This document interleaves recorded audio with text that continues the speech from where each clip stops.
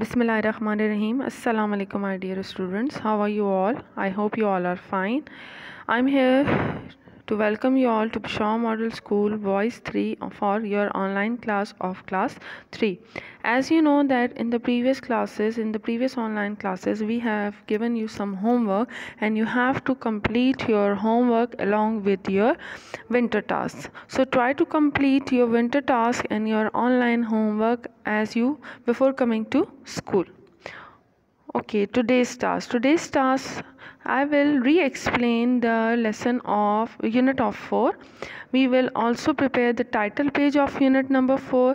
We will also do question number 1 and 2, and we will also do the diagram and also prepare a diagram page.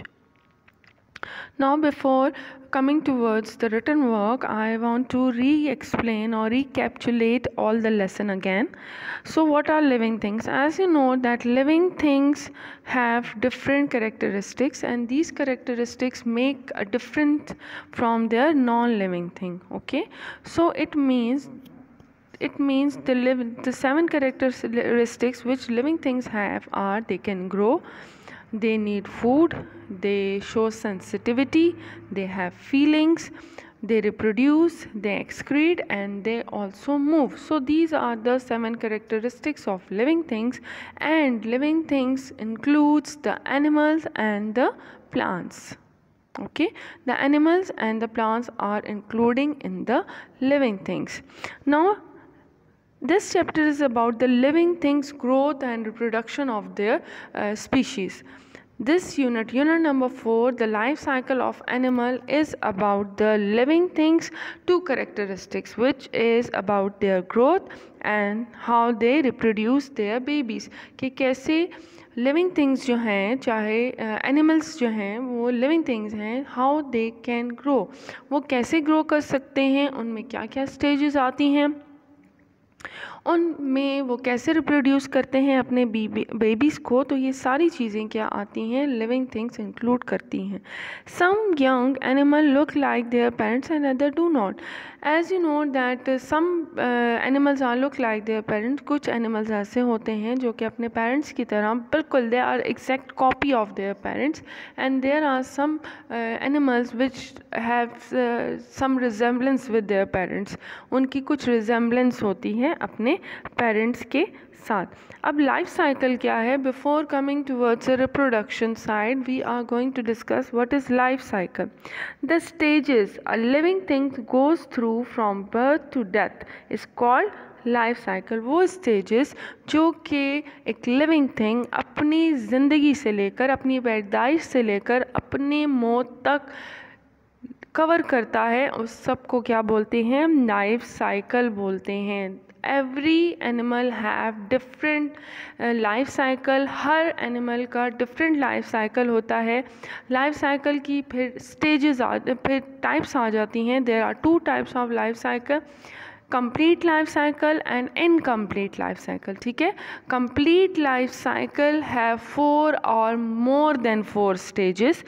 Rather, incomplete cycle has only 3 stages. Incomplete जो life cycle होता है उसकी 3 stages होती हैं, और complete life cycle की 4 या more than 4 stages होती हैं. Okay, every animal, every insect have its own life cycle. Her animal का, हर इंसेक्ट का अपना लाइफ साइकिल होता है. Okay, now here I want to discuss a life cycle of frog, जो कि आपकी बुक में सबसे पहले डिस्कस किया गया था. The frog are the amphibians. As you know that these are spending some life on the land and also in the water. ये पानी में भी अपना टाइम पानी में भी जाते हैं और ये लैंड पर भी अपना टाइम गुजारते हैं. How they spending? As you know that these are the eggs of the frog. ये एग्स हैं फ्रॉग के, and frogs lay eggs inside the water. Frogs जो हैं वो वाटर के अंदर एग्स देता है, because these eggs do not have shells. इनके जो एग्स होते हैं, जैसे आपको हैन का एग नज़र आता है, उस पर वाइट कलर का जो शेल है, फ्रॉग्स के जो एग्स होते हैं और जो फिशेस के एग्स होते हैं, they are jelly like eggs and they do not have any shell, इनके पास शेल नहीं होते। That is why the fishes and the frogs lay eggs in the water, वो इसलिए अपने एग्स को वाटर के अंदर देते हैं ताकि वो ड्राई आउट ना हो सकें। अगर वो ओपन एयर में पड़े रहेंगे तो वो ड्राई आउट हो जाएंगे ना, खुश्क हो जाएंगे। That is why they lay eggs in the water, वो वाटर में ही ग्रो करते हैं, वाटर में ही फ्लोट करते हैं और उसकी लाइफ साइकिल की जितनी भी स्टेजेस होती हैं वो वाटर के अंदर ही कवर करते हैं। Clear? Now these eggs will develop into a tadpole. What is a tadpole? The second stage of a frog. ये second stage है frog की। इस tadpole में क्या होता है? The name of this stage is tadpole. इस tadpole में क्या होता है? ये tadpole जो है इसमें gills develop होते हैं। What are the gills? Gills are using for the breathing. Gills जो हैं tadpole में breathing के लिए यूज़ किए जाते हैं। Because this tadpole will breathe in the water. ये tadpole जो है ये water में breathe कर रहा है। इसकी बैक लेग्स जो हैं वो यहाँ पर डेवलप हो जाती हैं, बैक पीछे की टांगें, ठीक है। tadpole में पीछे की टांगें डेवलप हो जाती हैं। Later on this tadpole will develop into a फ्रॉगलेट। फ्रॉगलेट में ये डेवलप होता है और इसमें क्या क्या चेंजेस आती हैं? इसमें ये चेंज आती है कि इसके ये दोनों लेग्स जो होती हैं, फोर लेग्स भी और बैक लेग्स भी, वो दोनों डेवलप होती हैं और डेवलप होने के बाद इसमें ये जॉ जो है ये भी डेवलप होता है। जॉ में उसकी डेवलपमेंट ये होती है, एज़ यू नो कि ये फ्रॉग्स जो होते हैं they have a long tongue, long sticky tongue होती है इनके पास, ताकि जितने भी इंसेक्ट हैं ये अपनी टंग जो है उन इंसेक्ट पर थ्रो करते हैं और वहाँ से वो उनके साथ चिपक कर ये उनको इजीली स्वॉलो कर लेते हैं, ठीक है। तो इनकी जो जॉ होता है वो डेवलप होता है ताकि वो इजीली प्रे कर सकें, इजीली शिकार कर सकें। लेटर ऑन जब ये फ्रॉग में, एडल्ट फ्रॉग में डेवलप होता है, इसकी ये जो टेल है ये डिसअपेयर हो जाती है। The tell will disappear and the lungs will developed. इसमें लंग्स जो हैं वो डेवलप हो जाते हैं। लंग्स कैसे डेवलप होते हैं? Because they are adult now, और जो गिल्स होते हैं जो ब्रीदिंग के लिए tadpole में यूज़ होते हैं, दे चेंज इनटू लंग्स। जैसे हम ह्यूमन बींग्स में लंग्स हैं फॉर ब्रीदिंग, हम ब्रीथ करते हैं लंग्स के ज़रिए, तो ये ब्रीदिंग के लिए जब लंग्स हमारे पास आ जाते हैं तो we are not suppose to spend more time in the water, तो हम पानी में ज़्यादा टाइम जो है वो स्पेंड नहीं कर सकते। बिकॉज अगर हम पानी में ज़्यादा टाइम स्पेंड करेंगे तो हमारे लंग्स जो हैं they become full of water, ठीक है, वो वाटर से भर जाएंगे। पानी के अंदर वही लोग स्विमिंग करते हैं जो अपनी सांस ज़्यादातर रोक सकते हैं, वो इस प्रैक्टिस में होते हैं कि वो सांस रोक सकें और इसीलिए वो पानी के नीचे इजीली स्विम कर सकते हैं। जैसे ही उनको लगता है कि अब हमारी ब्रीदिंग जो है वो डिस्टर्ब होने वाली है या हो सकती है, तो वो क्या करते हैं, वो पानी से बाहर आके सांस लेते हैं एक लंबी, and then they go again in the water. Clear? So these lungs are develop in the frog, और फिर लंग्स की डेवलपमेंट की वजह से ये फ्रॉग जो है ये पानी के अंदर नहीं जाते, सिर्फ they will go half inside the water to lay eggs. Eggs laying करने के लिए ये हाफली जो हैं ये पानी के अंदर जाते हैं और अगेन इनकी लाइफ क्या होती है, ये अगेन एग्स में रिप्रोड्यूस करते हैं। Okay, next one, this is the life cycle of a fish. ये फ़िश का एक लाइफ साइकिल है।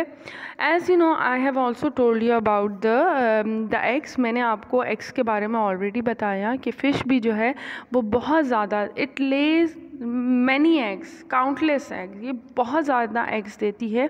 Because these eggs are damage और eaten by other animals present in the water. ये एग्स जो होते हैं दूसरे एनिमल्स के और दूसरे एनिमल्स की खुराक बन जाते हैं या वो उनसे डैमेज हो जाते हैं, ठीक है। डैमेज होने की वजह से और ख़ुराक उनकी बनने की वजह से फ़िश जो है वो बहुत ज़्यादा एग्स ले करती है और बहुत कम एग्स जो होते हैं they will develop into a fry. बहुत कम एग्स जो होते हैं वो फ्राई में डेवलप होते हैं, ठीक है। ये फ्राई जो है ये भी इन ये फ्राई जो है later on it will develop into an adult fish, और फिश जो है अपने गिल्स के थ्रू ही ब्रीथ करती है। ठीक है, जो भी एनिमल्स जो होते हैं विच those spend most of the time inside the water, they will breathe only through their gills, वो गिल्स के थ्रू ही ब्रीथ करते हैं। अगर आप क्रोकोडाइल की बात करते हो तो क्रोकोडाइल जब पानी में मूव करता है तो उसके जो नोस्ट्रिल्स होते हैं, it likes to keep it above from the water, वो यही पसंद करता है कि वो अपने नोस्ट्रिल्स को पानी से ऊपर रखे, क्योंकि अगर उसके नोस्ट्रिल्स पानी के अंदर जाएंगे, दे हैव डेवलप्ड लंग्स, उनके जो लंग्स हैं वो डेवलप्ड हैं। अगर वो पानी के अंदर अपने नोस्ट्रिल्स को लेके जाते हैं तो क्या होगा, उनके लंग्स जो हैं वो पानी से भर जाएंगे and they would easily die. लेकिन ये जितनी भी फिशेस हैं, they breathe through their gills, वो अपने गिल्स के थ्रू ब्रीथ करती हैं। That is why they spend most of the time under the water. Now we are again studying the life cycle of a butterfly. हम butterfly का life cycle पढ़ते हैं। ठीक है, butterfly likes to lay eggs on the leaf. Butterfly जो है वो leaf पर या पत्तों पर, जो पौधे के पत्ते हैं उन पर एग्स देना पसंद करती हैं। एंड दिस, ये जो एग्स होते हैं, दे later on develop into a larva. ठीक है, लार्वा में डेवलप होते हैं, और ये लार्वा, इसका सेकंड नेम है कैटरपिलर। इसका सेकंड नेम कैटरपिलर है। ये क्या करता है, ये अपने आप को cover up, later on this larva will cover up into a cocoon. ये अपने आप को कुकून में कवर करता है, और ये तब तक इस कुकून से बाहर नहीं निकलता जब तक ये फुली डेवलप नहीं होता। जैसे ही ये इस कुकून के अंदर फुली डेवलप हो जाता है, ये इस कुकून को हैच करके तोड़ के बाहर निकलता है, and we have an adult butterfly. तो हमारे पास क्या आती है, एक एडल्ट बटरफ्लाई आती है। It means butterfly cover 4 stages. ठीक है, 1 2 3 4। Butterfly will cover it's 4 stages in its life cycle: eggs, caterpillar, pupa and butterfly. Adult butterfly or butterfly, both are correct. Okay, birds will also like to lay eggs. जितने भी birds हैं वो भी eggs laying होते हैं। Birds के जितने भी एग्स होते हैं वो शेल उनको प्रोटेक्ट करता है ताकि वो ड्राई आउट ना हो सकें। ये जितने भी एग्स होते हैं, उस एग्स के अंदर स्मॉल पोर्स होते हैं for their breathing, exchange of gases के लिए उसमें स्मॉल पोर्स होते हैं। ये वहाँ पर एग्स ले करते हैं, और इन एग्स के ऊपर एक बर्ड मस्ट बैठता है टू गिव देम वार्मथ। ठीक है, इनको वार्मथ करने के लिए, इनको हीट देने के लिए एक बर्ड इन पर बैठता है, and they have a specific time to hatch. इनका एक स्पेसिफिक टाइम होता है जिसमें ये हैच होते हैं, ये बाहर निकलते हैं। और जितने भी ये बर्ड्स होते हैं ये हेयरलेस होते हैं, they are blind, they are not able to fly, ये ना फ्लाई कर सकते हैं, इनके जिस्म पर कोई बाल नहीं होता, और ये इस काबिल नहीं होते कि ये ख़ुद फीड कर सके, ये अपने आप को खुराक पहुंचाने के भी काबिल नहीं होते। तो इनकी जो मदर बर्ड होती है या फादर बर्ड होता है, वो इनको अपने बीक से, अपनी चोंच से फीड कराते हैं। व्हेन दे बिकम स्ट्रॉन्ग, जब ये स्ट्रॉन्ग बन जाते हैं, ये अपनी फ्लाइंग स्टार्ट करते हैं, और ये अपने आप को ख़ुद फीड ऑन भी करते हैं। ठीक है, next one, the life cycle of a chick. Now what is a chick? As you the chicken's life cycle, as you know, the hens lay eggs.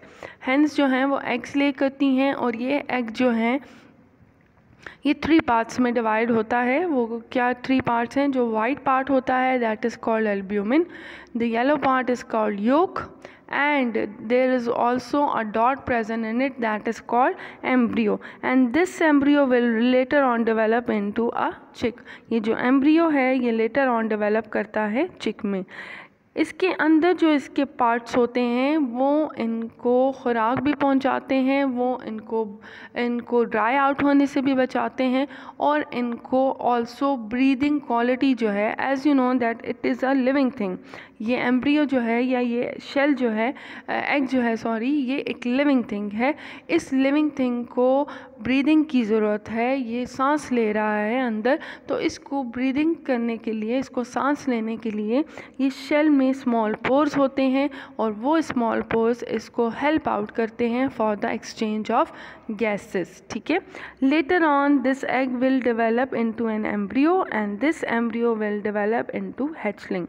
Hatchling में ये डेवलप होता है जैसे ही इसको आई थिंक जो hen है वो इस अंडे पे बैठती है, और इट कवर्स 21 डेज़। 21 डेज़ के बाद ये जो है ये यहाँ से ये एग का जो शेल है ये टूट जाता है और इसमें से एक चिक निकलता है। ये चिक फिर लेटर ऑन डेवलप होता है इनटू एन एडल्ट hen। एक एडल्ट hen में ये लेटर ऑन डेवलप होता है, और it takes I think 3 to 4 months, ये 3 to 4 months कवर करता है, और अगेन ये hen जो है it is able to lay eggs again. ये अगेन hen जो है ये इस काबिल होती है कि ये एग ले कर सके। So this life cycle will keep on working. ये लाइफ साइकिल जो है ये होता रहता है, ये फिनिश नहीं होता, और इसी तरह ये हेंस जो हैं, इनकी स्पीशीज़ जो हैं वो डेवलप होती रहती हैं। ठीक है, आज मैंने आपको जितना भी प्रीवियसली वर्क था, जितना unit the life cycle of animal में मैंने आपको पढ़ाया है, जो ऑलरेडी मैं आपको पढ़ा चुकी हूँ, मैंने उसका रिकैप दिया है। एक दफ़ा समराइज़ कर लेती हूँ। I have told you about the living things. मैंने आपको लिविंग थिंग्स के बारे में बताया है, मैंने आपको उनकी कैरेक्टरिस्टिक्स के बारे में बताया है कि उनके पास 7 कैरेक्टरिस्टिक्स होती हैं, and because of these 7 characteristics we put the animals and plants into a living thing. हम एनिमल्स को और प्लांट्स को लिविंग थिंग्स में इंक्लूड करते हैं। Then every animal have their own life cycle. Her animal का अपना लाइफ साइकिल होता है। Life cycle is the stages. ये वो स्टेजेस हैं जो कि फ्रॉम बर्थ से लेकर डेथ तक इंसान या एनिमल उसको कवर अप करता है। ठीक है, then I have also discuss about the frog life cycle. मैंने आपको के साथ फ्रॉग का लाइफ साइकिल डिस्कस किया, जिसमें फ्रॉग जो है जेली लाइक एग्स ले करता है, वो बहुत ज़्यादा एग्स ले करता है, वाटर के अंदर देता है। ये एग्स जो हैं लेटर ऑन डेवलप होते हैं टैडपोल में। देन जिस टैडपोल के पास गिल्स होते हैं फॉर ब्रीदिंग, उसके बाद ये फ्रॉगलेट में डेवलप होता है, because फ्रॉगलेट have 4 legs and back legs. उसके पास 4 legs होती हैं, बैक लेग्स होती हैं। जब वो एक एडल्ट फ्रॉग में डेवलप होता है तो उसके पास लेग्स भी हैं, उसके पास डेवलप जॉज भी हैं, और उसकी जो टेल होती है वो डिसअपेयर हो जाती है, and they also have developed legs.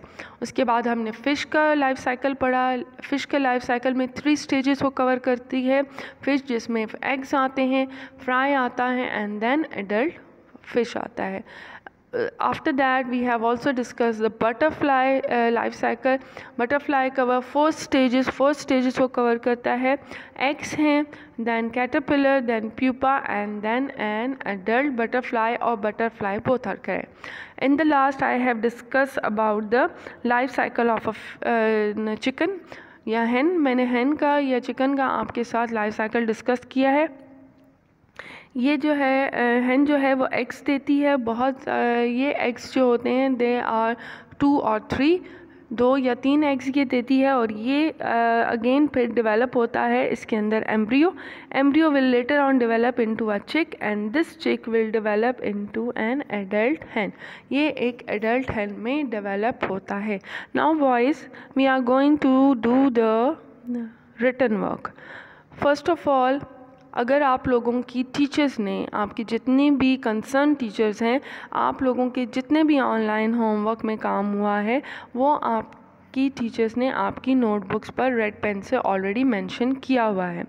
First of all before starting your unit number 4 written work, आपने जितना भी पिछला काम है उसको कंप्लीट करना है। And also your winter task, आप अपने विंटर टास्क को भी साइड बाय साइड लेके चलें। It's better to finish it first, ये अच्छा है, ज़्यादा ये बेहतर है कि आप उसको फिनिश कर लें, ठीक है। और जिन्होंने एक दफ़ा वो कंप्लीट किया हुआ है उसको दोबारा करने की ज़रूरत नहीं है। जितना आप लोगों को विंटर टास्क मिला है, अगर आप लोगों ने उसको एक दफ़ा कंप्लीट किया है तो उसको दोबारा वहाँ पर मत लिखें। न्यू पेज आपने प्रिपेयर करना है and this is your title page, ये आपका टाइटल पेज है, ओके। न्यू पेज पे आपने टॉप पर यहाँ डेट लिखनी है आज की, मार्जिन लाइन लगानी है। First of all sharpen your pencil, आप सब अपनी पेंसिल्स को शॉर्पन करें to right a neat work. NEET work करने के लिए आपने उसको शॉर्प करना है। टॉप, बिल्कुल टॉप पर कैपिटल हेडिंग में लिखें यूनिट नंबर 4। साइड पे लिखते हैं, बीच में लिखते हैं, it's up to you, it's okay. ये इसकी पोजीशन ज़्यादा मैटर नहीं करती, ठीक है। आप यहाँ साइड पे लिखना चाहते हैं यू कैन राइट, अगर आप बीच में लिखना चाहते हैं that is also correct. In the next line, write the life cycle of animals. In the next line, write the life cycle of animals and this is your capital letter. Okay? Small letters में किसी ने नहीं लिखना। अगर एक line में आपकी ये हेडिंग नहीं आती, you can also go in the next line. Congested work नहीं करना, गंदा काम नहीं करना, neat लिखें। Be careful, this is your neat notebook, ये आपकी neat notebook है। In the next line write question answers, जैसे मैंने हेडिंग दी है एग्जैक्टली ऐसे ही आप लोगों ने हेडिंग देनी है। And underline all these headings, देखिए मैंने अंडरलाइनिंग की हुई है ना, एग्जैक्टली ऐसे ही आप लोगों ने इसको अंडरलाइन भी करना है। In the next line right diagram. In the next line boys right diagram. Have you written? And then in the next line write book exercise. The question is question 1 to 5. Question 1 से लेकर question 5 तक we will do the book exercises. Then fun pages. Question number 2 plus 4 pages are 51 plus 52. Then in the next line write concept check page number 39. Concept check page number 39। Class 3 जिन बच्चों ने book पर जो हमने previous unit करवाया है और book पर वो एक्सरसाइजेस कंप्लीट नहीं की, you have to complete it before coming to school. आप जैसे ही थर्सडे को आएंगे, teachers will again collect your all books and notebooks and they will check your previous work whether you have done और not. वो आपका previous work check करेंगी कि आप लोगों ने वो काम किया है या नहीं किया। तो आप लोगों ने वो सारा काम जो कि आपकी टीचर्स ने लिखा है कि आप लोगों का कंप्लीट नहीं है, you have to complete it. आपने वो सारा काम कंप्लीट करवाना है।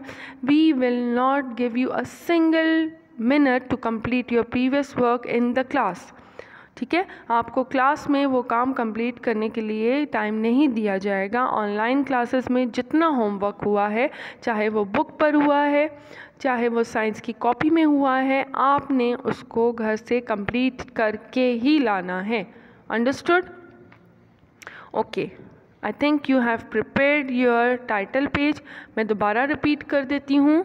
Unit number 4 the life cycle of animals, question answers, diagram, book exercise question 1 to 5, fun pages question 2 plus 4 page 51 52 and concept check page number 39. Done. Now draw the ending line here. Ending line draw कर ली।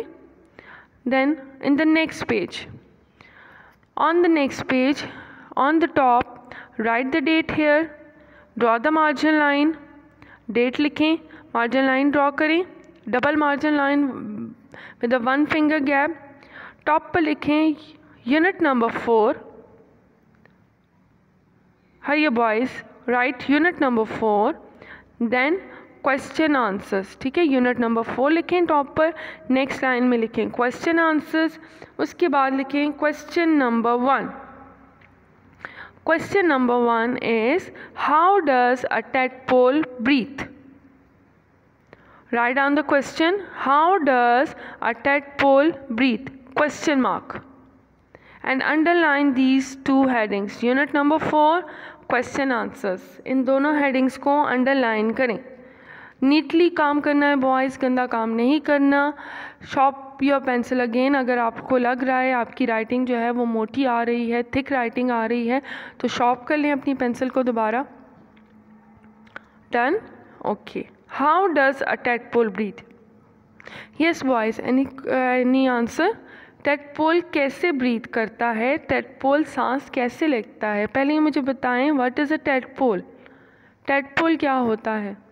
Yes, excellent. Tadpole is the second stage of a frog. Frog की second stage है. Tadpole की जो frog की जो second stage है that is called tadpole. तो tadpole कैसे सांस लेगा boys? Yes, very good.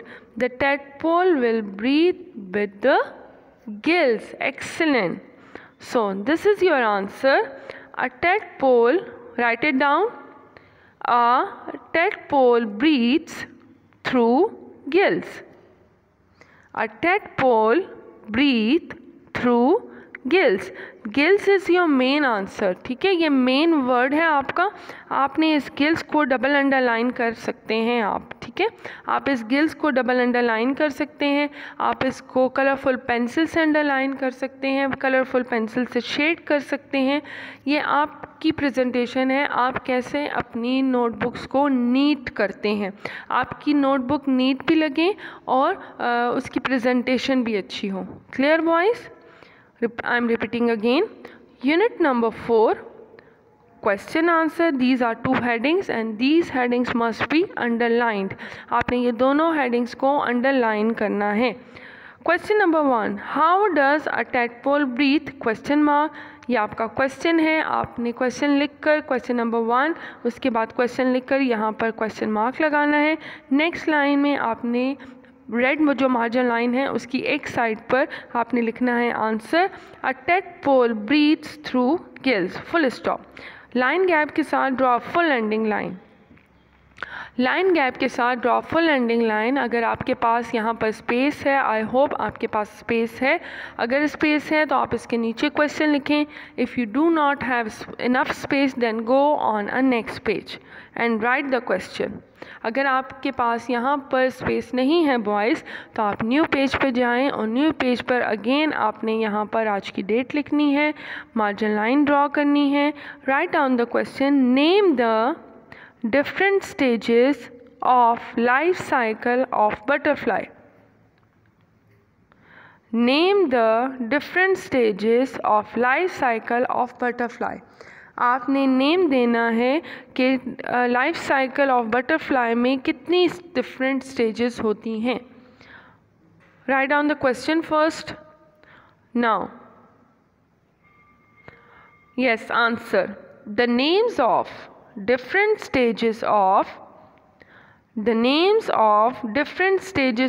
life cycle of butterfly of. I am repeating again.